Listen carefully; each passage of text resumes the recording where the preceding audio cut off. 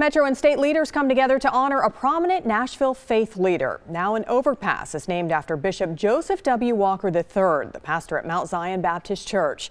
News Channel 5's Kimberly Davis explains how the community was happy to honor him today after the idea was previously met with some opposition. And so being that uniter and that bridge builder is just the essence of his ministry, and it shows. Building bridges instead of walls. That's what the community is celebrating today by honoring a man who does just that. Over 25 years ago, we took a risk on a young preacher with a backpack full of moon pies. Nashville is celebrating Bishop Joseph Walker's 25th year as the pastor of Mount Zion Baptist Church. Back in 1992, the small church that sits along Jefferson Street took a risk on the 24-year-old man from Louisiana.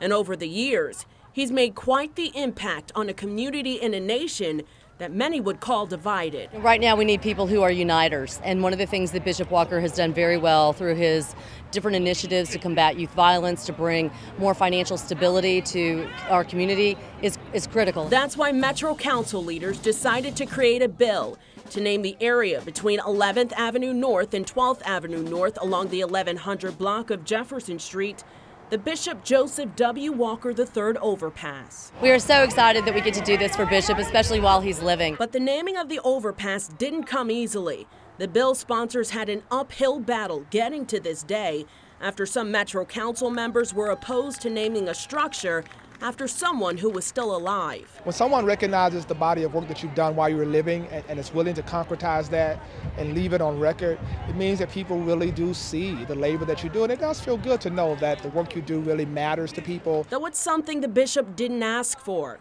he's hopeful that the overpass will inspire others to make a change. I'm hoping that people will come across this overpass and, begin to just really look and say, wow, what can I do to really build bridges? In Nashville, I'm Kimberly Davis, News Channel 5.